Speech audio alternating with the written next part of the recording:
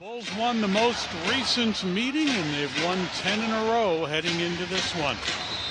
Dulcy Fankam Mendjiadeu and Amiya Joyner will jump it up, and we are underway. McNeal, wasting no time, gets it in the paint and then launches the outside jumper. Brito with a breakaway. Bulls have it blocked. And East Carolina with the basketball after a terrific defensive play. Actually, two terrific defensive plays, and Brito doing a nice job with their hands in the air and trying to steal that one away, just couldn't finish. McNeal, no shot clock reset, a scramble for it. And again, East Carolina, the best scoring defense in the American Athletic Conference. They give up 53 points per game. Starting five for South Florida.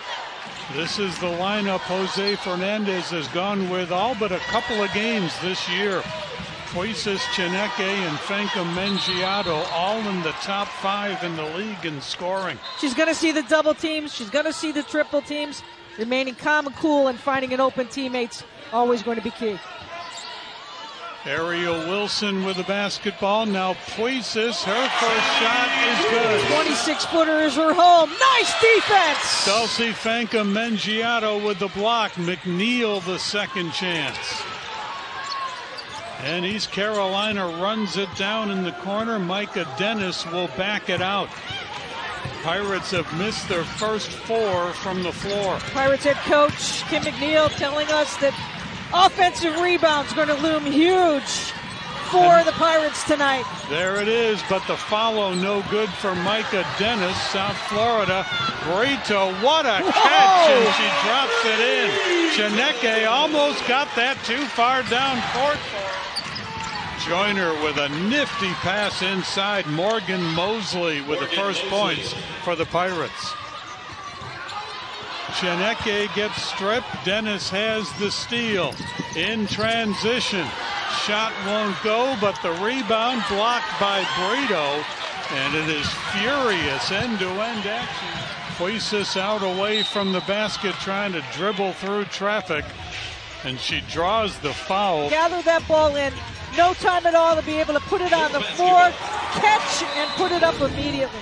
Great athleticism there by Carla. And here's Brito going to the hoop. Outscored 12-1 in the last 6 minutes as the Tigers kind of stole one from them last time out. Nifty scoop shot, good for Amiya Joyner, one of the top freshmen in the league, averaging a double-double in conference play. Amiya Joyner, nice little finger roll, local product. Coach McNeal very proud. Some of the younger players on the squad staying home in the home state. Fankam Mendjiadeu with a good look to Puisis in the corner. And Sammie's 2 for 2 behind the arc.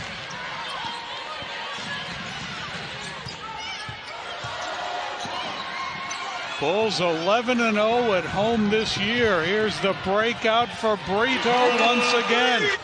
And how about that lead-up pass, right? I'm just going to get out and run in the block and run down the lane. Just feed me the ball when I get to that point.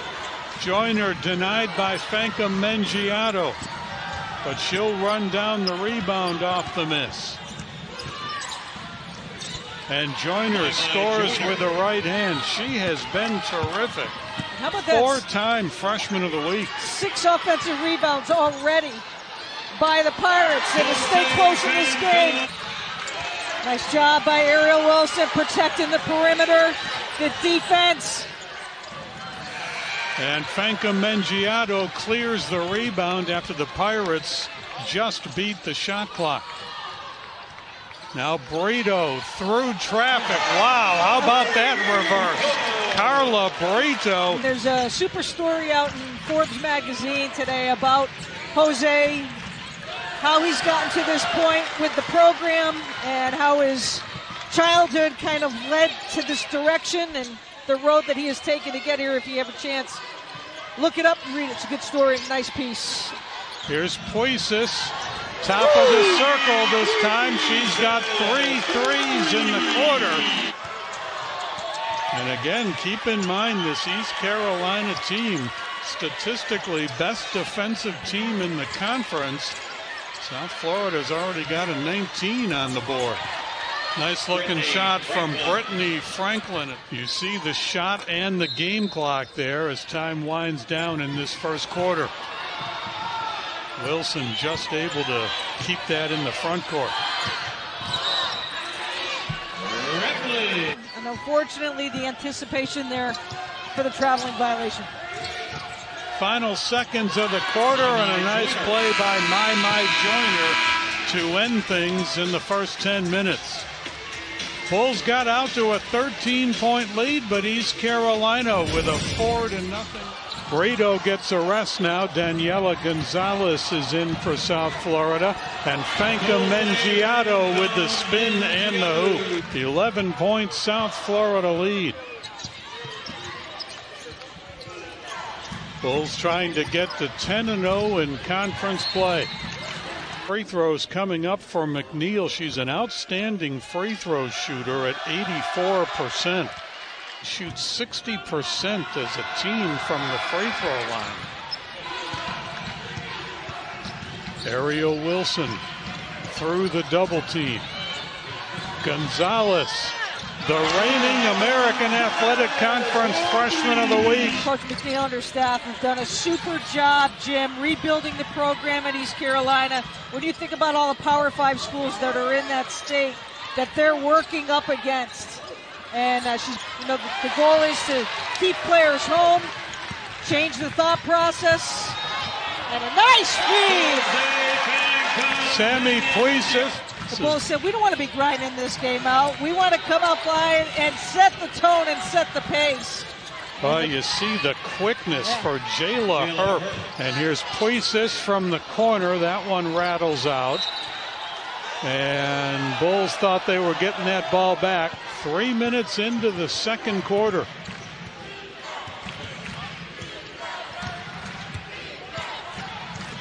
Micah Dennis looking inside. Now Herp's jumper over Asensio, and she's got 2 in a row. Inside it goes Gonzalez. Fankam Mendjiadeu, the rebound and the putback. She averages a double-double, and she's well on her way again tonight. That was quick. We came out of that timeout. The trio, top 5 scorers in the American. Fankam Mendjiadeu had 0 points, and all of a sudden out of that timeout, she quickly now has 6. Sania Johnson. And the Bulls turn it over. Coming back the other way and laying it up, no good, but Williams is going to get the foul, and Sania Johnson. Then again, we talked at the top of the show about how these two teams like to go after the ball and have great hands. That all kind of goes with the scrappiness a little bit that these two teams try to create. Bulls trying to get the offense reignited. They've been stuck on 28 for a while. Fankam Mendjiadeu goes to work. But every time I see this young lady, and there's been a stretch here, we haven't seen her. That team goal that she has will flow out in other directions for awards for her for sure as the season progresses. Yeah, the problem is, Jim, they've got 8 offensive rebounds. They've only turned it into 2 points. Tsineke still scoreless on the night, got a good long rest on the bench. And now she goes to work and picks up the assist as Brito drops it in. Danae McNeal, quiet offensively so far, 0 for 6 from the floor. That one breaks the streak. Periodically struggle against pressure, Leah. You think about the end of that Houston game in particular. Absolutely. They allowed Houston 3 or 4 opportunities down the stretch to almost get back into the game and close it out. 2 minutes to go, second quarter. Wilson got a hand on that pass, but McNeal fights through and gets the hoop. Tsineke, that won't go.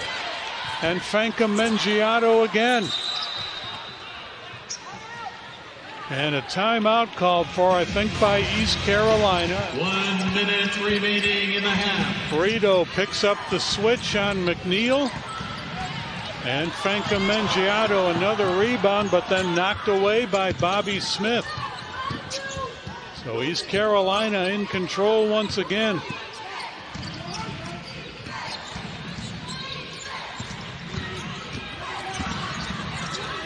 Nice spin, and the shot rolls in for Bobby Smith, freshman guard, averaging 3 a game. Now the shot clock's turned off. Bulls can play for the final shot of the half, but instead they throw it out of bounds. Miscommunication between Tsineke and Wilson. Pirates will run a little clock here.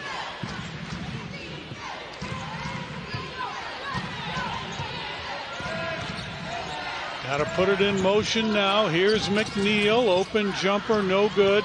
Brito, the rebound, has enough time, launches it, and it's just off, no good. If you're East Carolina, how do you turn this thing around? They certainly made some strides at the end of the first half. You've got to be able to finish around the basket. They were getting the offensive opportunities before getting up on the glass, but not able to put it down, and both teams certainly need to take better care of the basketball. Double-figure turnovers for both teams in the first half. And East Carolina running the shot clock down here on their first possession of the second half. McNeal. And that did not draw iron, so it'll be a shot clock violation.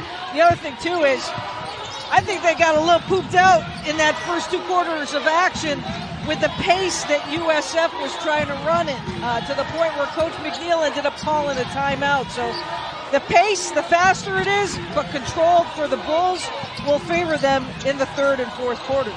Puisis is off with the 3 and whistles on the rebound. Bulls inbound. Same starting 5 in the second half for South Florida. Brito, Wilson, Fankam Mendjiadeu, Tsineke, and Puisis. And the Bulls turn it over. In transition, here comes McNeal. And East Carolina is back to within 5. And Leah, here's that backcourt pressure again, really centering on the trap at midcourt. Bulls beat it this time. Micah Dennis. And now Joyner. McNeal into the paint. The runner is off. Offensive board and the putback by Joyner. Attacking the glass, wiping the glass, finishing on the second chance opportunity. Credit the Pirates in getting back here quickly and trying to match up. As Wilson checks out and Asensio comes in.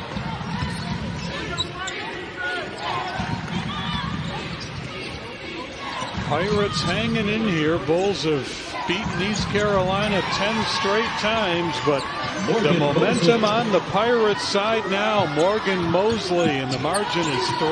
Good job by the Pirates fighting through those screens, creating some spacing to get that shot off.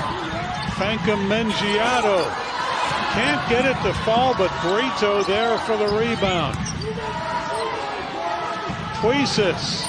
Boy, that's a big shot for South Florida. Puisis was hot early, has struggled since, but now she's got her 4th 3 of the evening. And East Carolina will drop back into the half-court offense. Joyner, top of the circle. And Fankam Mendjiadeu with her 9th rebound of the night.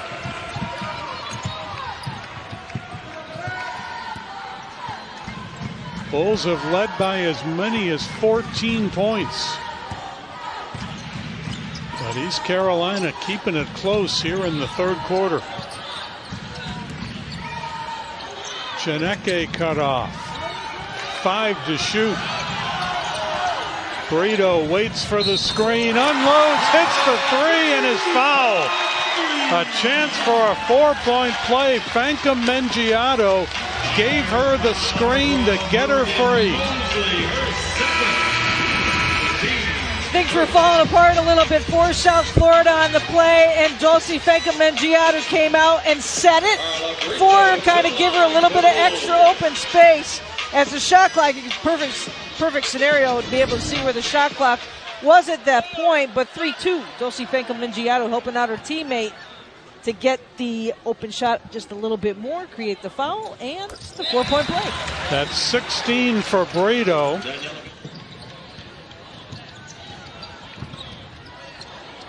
East Carolina lucky that wasn't a turnover, but the air ball, and Fankam Mendjiadeu clears to Asensio, trying to get it to Gonzalez off the foot of Micah Dennis.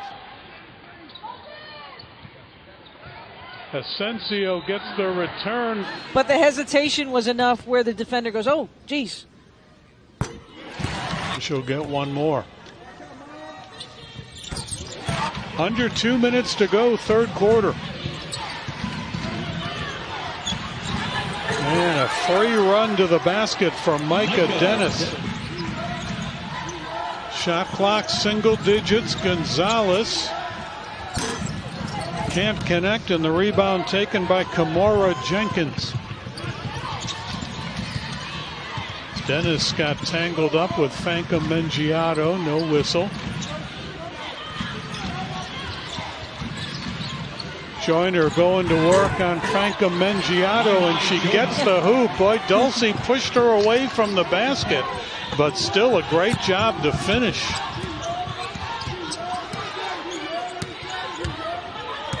Less than a minute to go, third quarter.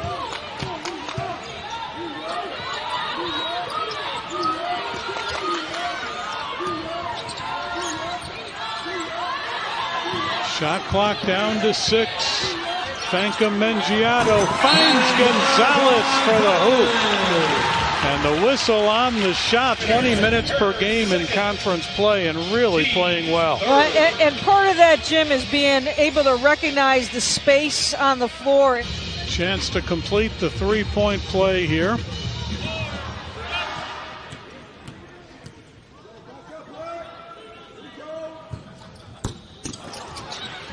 And the Bulls will get another opportunity. Can't run it completely down. You see the difference between shot and game clock.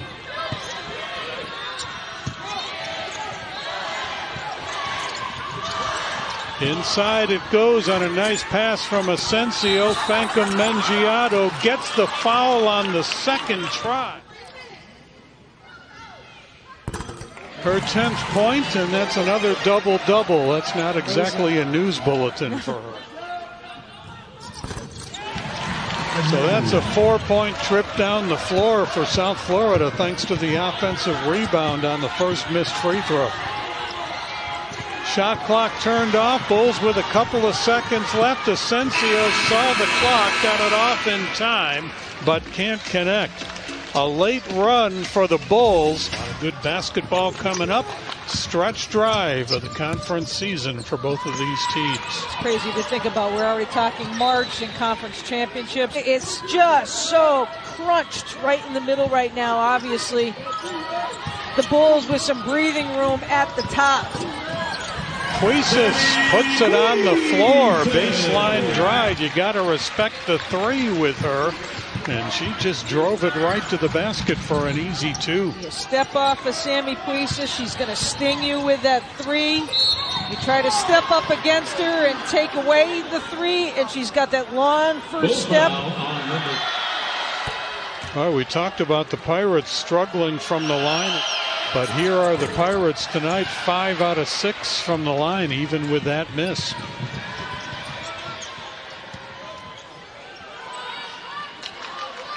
A lot of minutes in the second half for Asensio.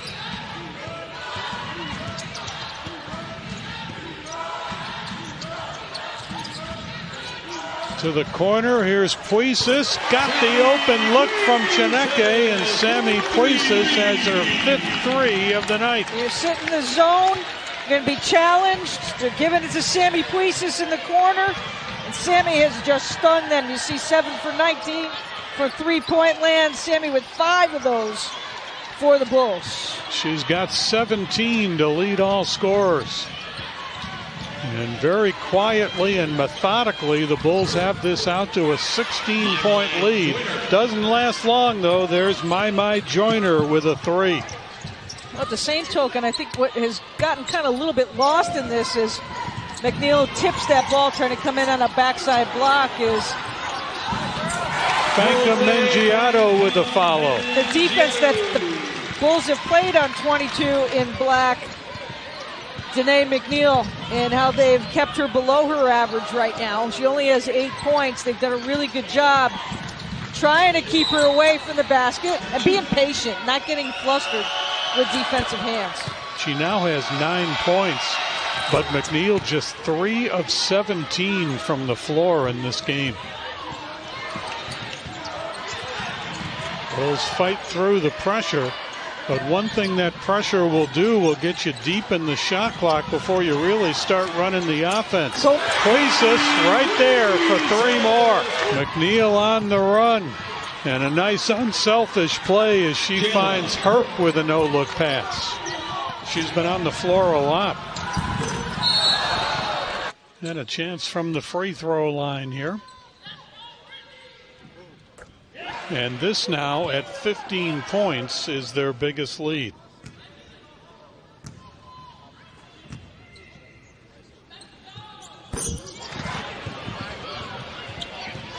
So East Carolina with the ball again, but you got to see some urgency here as the clock approaches 5 minutes remaining. This will be a South Florida foul.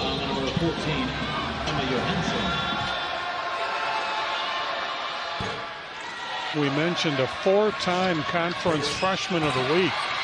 And although she didn't get either one there, she's got a bright future in Greenville. She does, and Coach McNeal is very excited, but Bulls fans are very excited right now with Sammie Puisis knocking down that big 3. So there's her new career high, her 7th road trip to SMU. Next for South Florida, road trip to Orlando and UCF.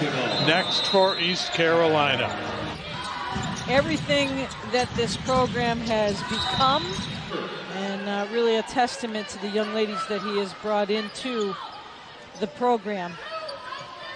The 11th 20-win season. There's that play off the defender's back, and this time it works. Tsineke with the easiest 2 she'll ever have.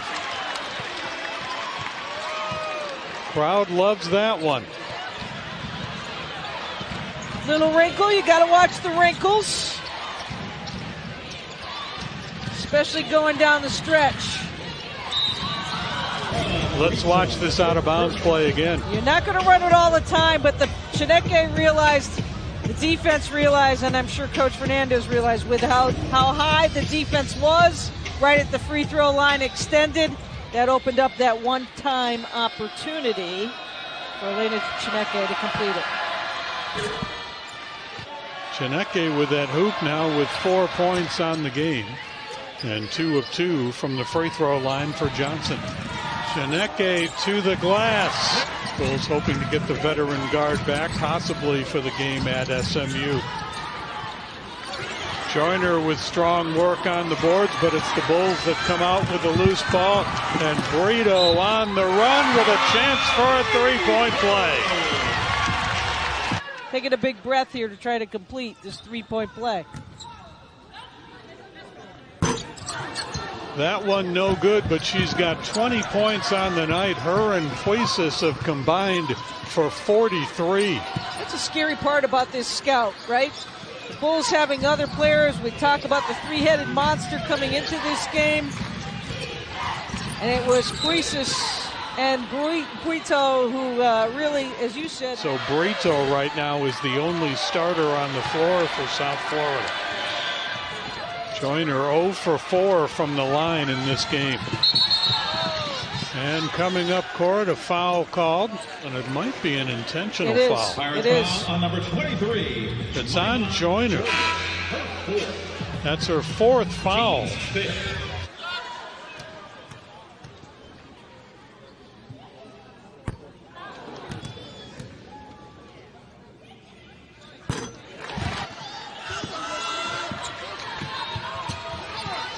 Bulls will win their 15th consecutive home game and go to 10-0 in the conference. And a lot of games left, and you don't want to say any lead is insurmountable because it certainly isn't. But boy, there's a pretty big gap right now between number 1 and number 2 in this league.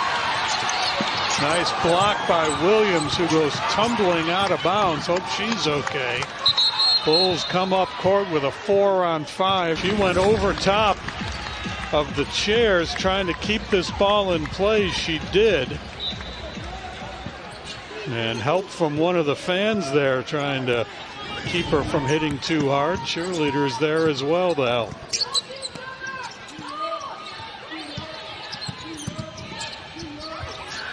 Johansson from 3.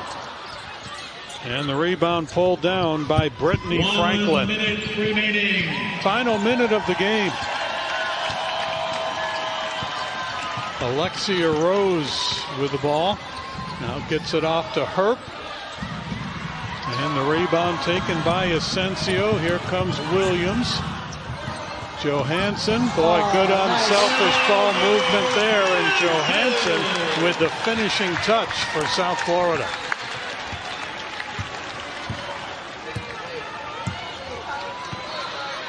"17 assists tonight for the Bulls on 27 made hoops, and it's pretty when that extra pass is made." Free throws coming up. They're a +8 in rebounding, and most importantly, up 25 on the scoreboard.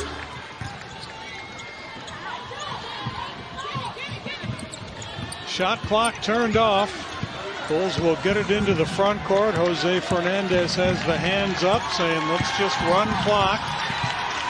And the Bulls will play keep away for the final 10 seconds here.